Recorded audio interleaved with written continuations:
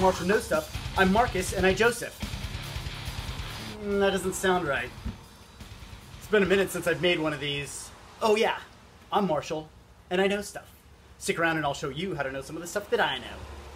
So I've made a couple of videos between the last one and this one. You probably noticed there's a big gap between all these videos. I'm not going to bore you with all the details, but I will tell you that I'll probably upload those videos later because they just didn't have that flair that I think you guys deserved out of my next video because there was such a long time in between all of them.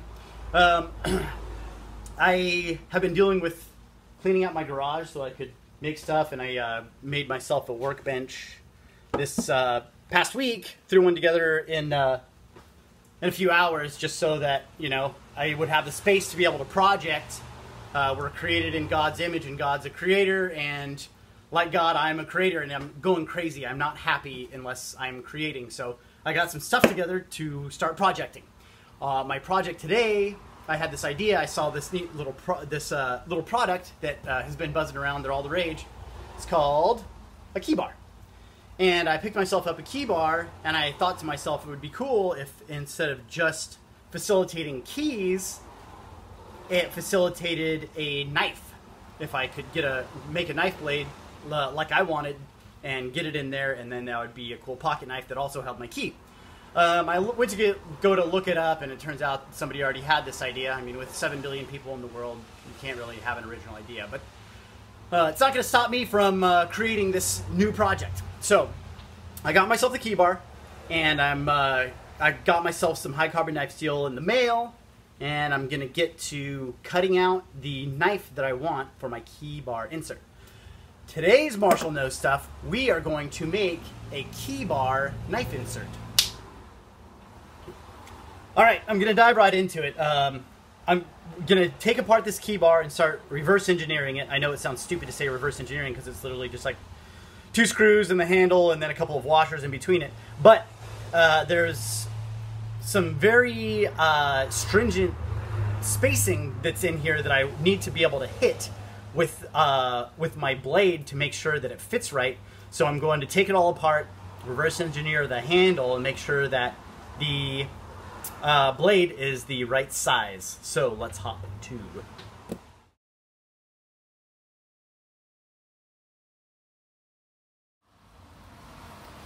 Now that I have this all apart and I've got it traced, you can still make a turkey out of my hand also. So the reason I did this, and I know that it's a little bit on the outside, I'm going to have to compensate for that. And also, the reason that I got this little insert from Keybar, this is the utility blade insert, is because I know on my blade, I'm going to need a place to stop it when it's closed, and also a place to stop it when it's open.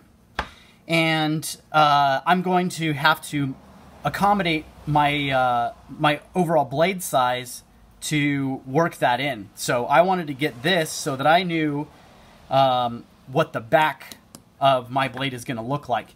And in fact, I'm going to have to modify this one just a little bit too, because it doesn't quite fit on there the way that I want. So take note, when it's all the way closed, it stays out of the way, but this utility insert, whenever it's all the way open, it kind of slopes down a little bit, if you notice.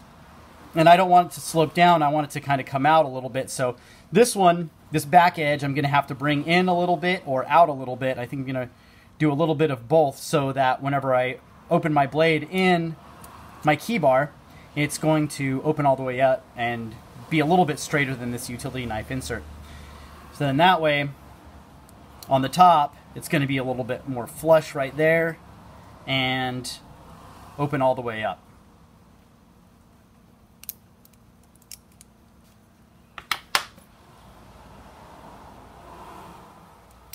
Okay, now that I have it all traced out where I need, I actually kind of pushed my my stopper out a little bit on this side, like I said I was going to do. I'm a little bit outside of where the actual Keybar is because I traced around the outside.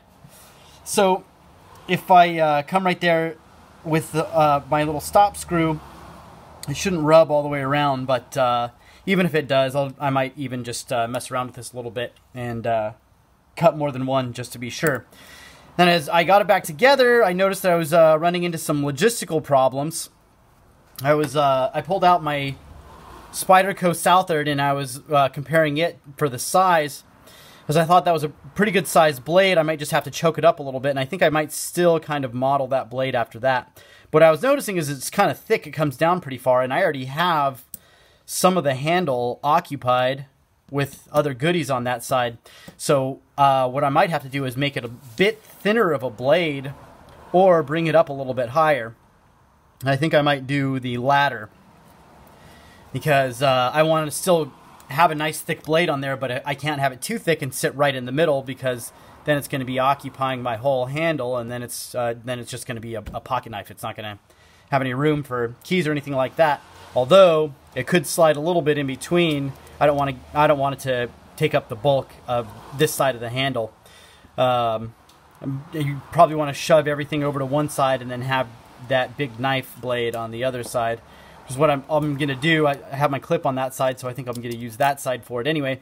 But I do want to choke it up a little bit, so I think I'm going to have to decide that my stopping point for the blade is going to have to be somewhere around here. So I can't go further than that without it impeding on my pocket or the other stuff in there too bad. And I do want it to be a kind of thick blade. And I'm thinking about a drop point. I think I'm still going to end up retaining a drop point blade.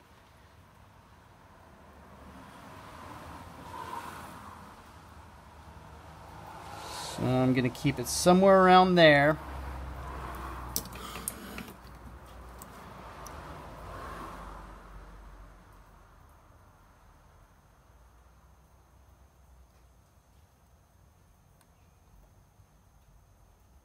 And that should be the bottom about right there. Probably pull this up a little bit. Can stand to fill that in there. So I've got my blade shape right there. And on this other side, I've got my stop screw here, stop screw here, and so that I'm not in the way of anything else, there's really no need for me to fill out the rest of this. So I think I'm just going to tuck it in right here. And that'll be a nice simple design for it, a nice simple sturdy blade design. I think I might be able to get a little bit more out of the blade right there. A little bit more of a swoop maybe. So that's my template. That's my template for blade right there. Just by pulling the keybar apart and figuring out what I want out of the blade. It's going to be a decent sized blade. Let's see.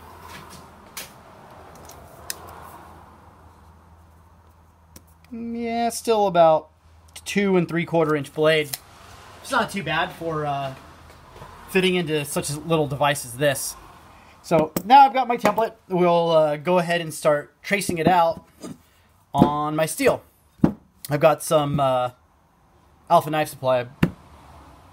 Probably should have covered that beforehand. I've never worked with Alpha Knife Supply. This is a 80 CR-V2, and it's a simple steel, but it's going to be quality carbon steel for pocket knife application. So I'm going to make my template out of that. I'm going to cut it out, and once I have it cut and drilled, I'll probably put it into the keybar just to start playing around with it to see how well it moves around and my space tolerances, etc., before I go ahead and bevel and sharpen and normalize and quench it and all that other good stuff that actually really takes up the bulk of building a knife. So let's get to that.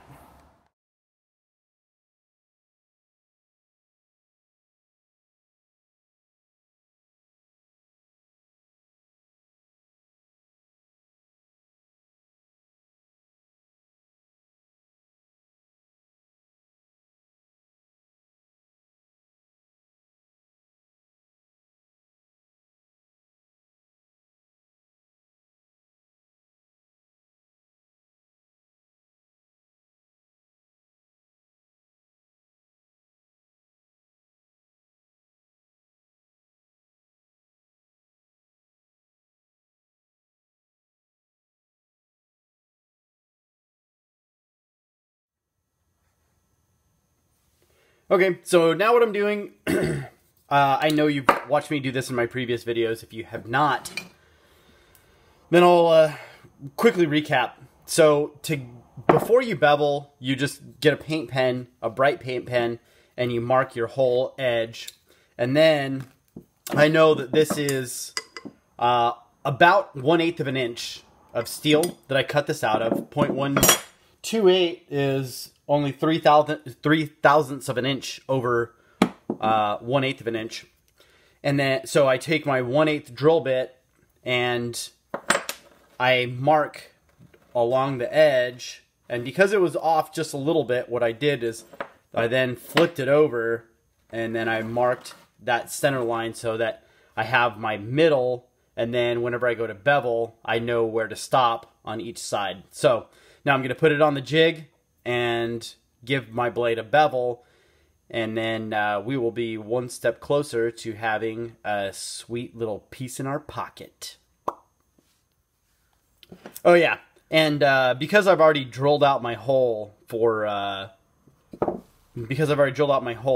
the screw in the handle, that is actually kind of beneficial to me. I usually use a clamp to affix my blade to my jig, but instead, because I don't really have a handle on this one, I don't have a tang to where I can clamp it and then get it out of the way and hold it flat on there still. What I'm going to do is I'm just going to put a wood screw into there, screw that directly onto there, and it'll hold it flush, so then that way I can jig it, and then I'm not going to have that big C-clamp getting in the way of the belt sander and messing up my bevel on there. So, choice. If you're going to do this project, I'd recommend doing your screw hole first, because then that's going to give you something to affix your blade to your jig with which to affix your blade to your jig. Watch the preposition. All right, there it is. I gave it that little bit more of a plunge, and I took the edge in a little bit on the back. I think it looks a lot cooler that way. It's got a cool little style to it now. I've got it screwed down onto my jig, my bolt jig like I usually use, and I actually marked it on this side because I can't reference it with the tang on the other side where I usually will clamp it and I can see where it is. I've marked it on this side to make sure that I can compare it whenever I flip it over on the other side, that it'll be a similar angle that I'm beveling both the sides on. So now to the arduous and lengthy process of putting the bevel onto it. I'll spare you the details of that. You've watched me do it a bunch of times, so I'll get to doing that off camera a little bit and then get back and show you the result on the bevel. All right, freshly beveled blade. That's just the first side. I like the way that it came out. It's a nice even bevel on all of it. Hit my middle mark through the whole thing. Got a little bit overzealous on the tip like I usually do, but that's going to lend itself to the point that's going to come to at the end anyway. So I'm not that worried about that. Time to flip it over and give it the same on the other side. So what I did, you could absolutely use a protractor instead of doing this to get the exact right angle. But what I did, like I said, I marked my blade where I had it on the jig before, and then as I put it onto put the blade back onto the jig this time, I marked it again, and it looks like the same angle to me. And even more importantly, I measured the drill hole on each of these, and I measured in on each side also to make sure that the hole for the blade is going to be the same either way. So if you measure between each end point and then it meets in the middle, that's exactly where it needs to be. So it's going to be the exact same angle on both sides. All right, I got my bevel on both sides now, as you can see, and I also took a little bit on the spine just for some more accent. It gives it a little bit of curve there. It took out some of those hard lines, just gave it a little bit more style. Now this steel is just so soft, and it's making me paranoid. So I want to get it hardened as fast as possible. But before I do that, trying to drill a hole through hardened steel sucks. And I know that I want those little set screws on the blade and on the back of it, on the spine right here, to stop it on the handle. So I'm going to put it back into my my Keybar here so that I can mock it up, mark my holes, and then drill that out. I probably will wait to tap it until after it's hardened, because I don't want to mess that up in the hardening process. But quenching it, because you know, you've got to get it up to temperature. You guys know how it goes. So I don't want to mess up my threads beforehand, but I will most definitely drill it out beforehand, because I don't want to have to wrestle that uphill, drilling a hole through hardened steel. So next step in the process, I'm getting this guy in.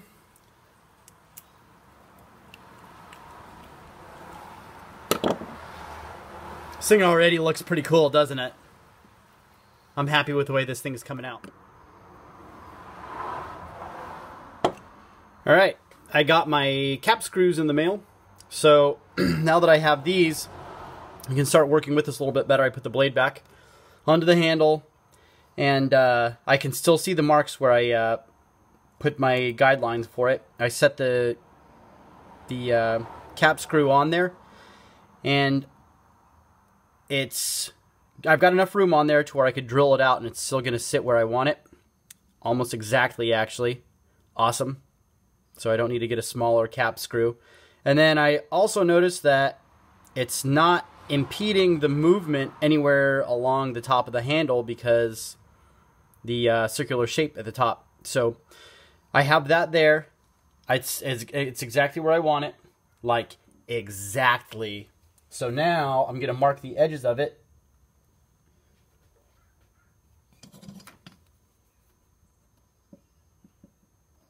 If I have a working Sharpie.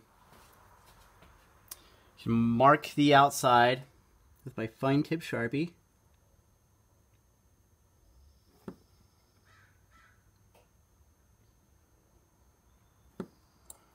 If it wants to write. There it goes.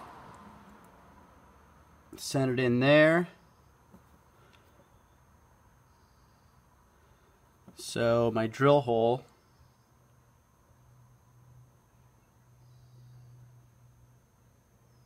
needs to be right there. I'll get my itty bitty drill bit and drill it out there. And while I'm at that,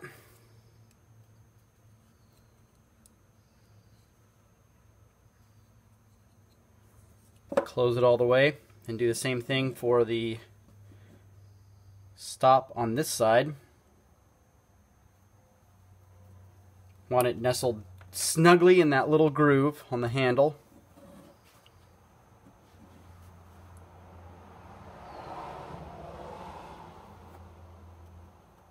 This Sharpie's giving me the business today.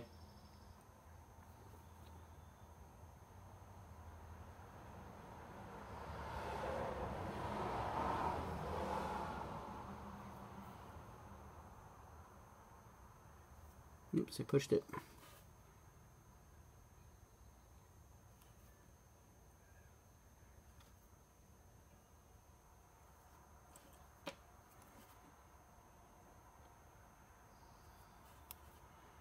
This thing's not wanting to write on this steel.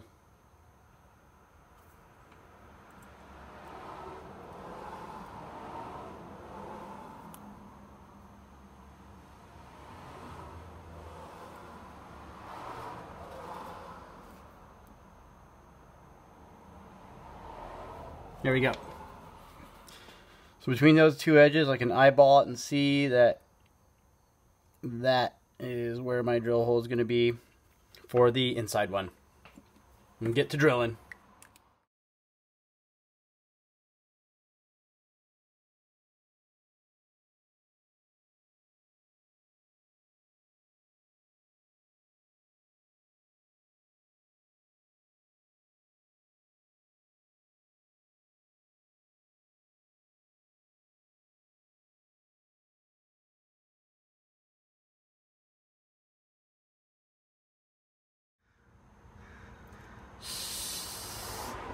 So, in my impatience, I kind of messed up the blade. Not kind of, I actually messed up the blade. I broke off my tap in the drill hole and then tried to pull it out with vice grips and broke off the other end of it, thereby compounding my situation. I'm not super hurt about it though, because like I said, I've never worked with a steel before, and I was going to have to mess around with it to figure out proper quenching methods, what worked best for this particular type of steel. Anyway, I'm not going to bore you guys with the details. I've already got a brilliant template for the knife that I want to build, and all I have to do is lay it down, cut it out, and bevel it again. Easy peasy, 1, 2, 3, easy. And you guys will be none the wiser. I'll just, you know, cut to the next scene, and I'll have a brilliant blade with a build that's going swimmingly in my hand, and I'll go, so now I've got the blade all tapped out. So now I've got my blade all tapped out, but this build hasn't really gone swimmingly. It's actually been an uphill battle. Got it mocked up, and I made sure that everything fits in there. But I've been through a number of blanks. I keep cutting out and messing up one blank somehow. Just being off a hair, a tiny hair on those taps will throw the whole thing off. And the last one I did, that's exactly what happened. I actually kind of like this one.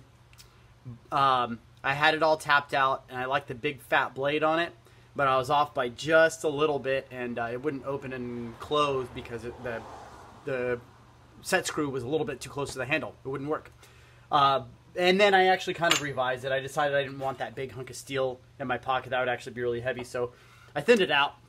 This one might be cool for one later on. You know, I'll have the chance to mess around with it. I can play around with it and do all kinds of different knife blades. I've already got the Keybar, so I'll just make whatever I want. So now that I know this one's in there, it fits well, it closes, everything looks like it's going good on it. Now I can bevel and then normalize, then quench, and then I'm gonna retap, because I have a feeling in the expansion and contraction of the steel that my taps are gonna be distorted a little bit, so I'm gonna retap and then I'll sharpen. So we're making progress on it. Let's pull this thing apart and get cracking. I'm gonna spend a little bit of time also. Between this scene and the last scene, it's actually been like a couple of months. I hardly ever get into the garage. Whenever I do, I make a blank that I mess up on and then start over. Kind of demoralizing a little bit. It's kind of fun at the same time, seeing where you're making your problems, but I have not had the chance to find what works for quenching these blades yet, so I'm going to spend a little bit of time doing that now. Should only take me about 30 minutes, because I'm just going to use propane. I haven't had my forge set up yet. I haven't made any more charcoal yet, so I'm just going to use propane. I'm going to get it up to critical temperature, let it cool down, and then I'm going to try different lengths and different heats on all of these blanks until I have one that is nice and hard, and I'll be able to tell that by sticking it in the vise and smashing it with a hammer to break it. And once you look inside it, you'll be able to see like real fine powder. That's the steel composition. So I'm going to give that a real quick shot here, and then hop two. I've normalized 2 of my blanks, so I'm going to go ahead and get to quenching those, and I'm going to see between those 2 if I can get that fine powder whenever I break it. And if not, then I'm going to try different times and different temperatures. But I'm going to play with it. I'll play with it and I'll let you know what I found works for these. But I have 2 that are normalized already, so I'm going to mess with those, quench those real quick, and then let you know. You already know what Marshall quenching knives looks like, so I don't think I'll waste your time with any of those flame balls that I like to do for dramatic effect. Alright, all done with my last normalization, and then I brought it up to steady orange, almost yellow. Got trying to like back off the heat before it got to that yellow point. And now it's sitting in my oil. I just put it in now. I'm gonna give it 10 minutes just to be safe. We'll just let it sit in there for 10 minutes. I've got my oven preheating to 400 right now. I think I'm gonna cycle maybe twice the tempering. I'll give it like about an hour each time at 400. And then I think I'll be ready for stylization on this thing. It will be the finishing touches on this thing after that. Hey gang! So I have now finished with the polishing of the bevel. Got it to a nice mirror polish. So doing it by hand, it allows you to make sure that you're on you're a perfect plane on both sides. I got that bevel nice and polished now, mirror polish on it. You can see yourself in the iPad. And now that I have it polished, I'm pretty much ready to go. So I'm not going to put that final bevel for the edge on it with the belt sander. What I'm going to do is I'm going to give it that edge with my Lansky. My Lansky is what I use for like the pocket knives that I buy. I just realized like at the end of the sharpening that the camera wasn't really pointed at the work that I was doing. It was kind of pointed at the whoa there, overexposure. It's pointed at the box. Isn't really doing anybody any good. But I am done with that edge on there, and this sucker got sharp. Having that 2 separate bevels on it has actually done it really well. It's about as straight of an edge as you'll ever see, and it's not ever going to focus on it. But you can see that it's also got a pretty nice polish. And I'll bet you that it's ready to get shaving sharp. And it's at I put it at a 30-degree angle so that it would hold its edge a little bit better. Let's see if it passes the shave test. Oh yeah, flying colors. That hair is just falling right off. That's why I don't have hair on my left hand. So that part is ready.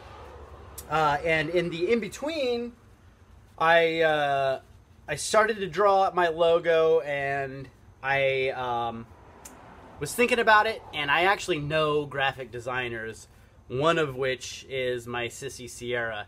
So I threw at her some ideas for the logo that I wanted to put on it and see if she'll come back with something. Right now, this thing is done.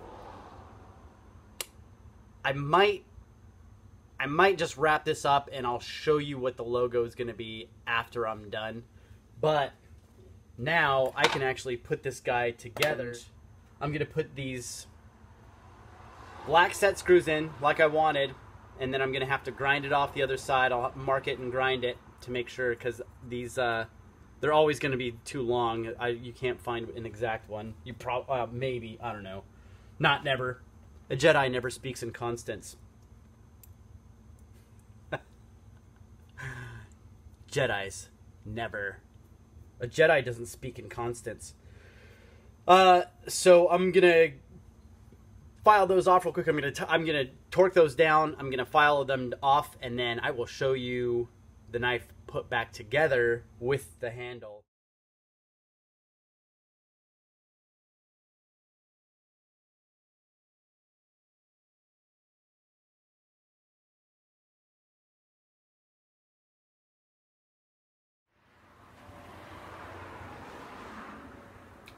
Hey sports fans!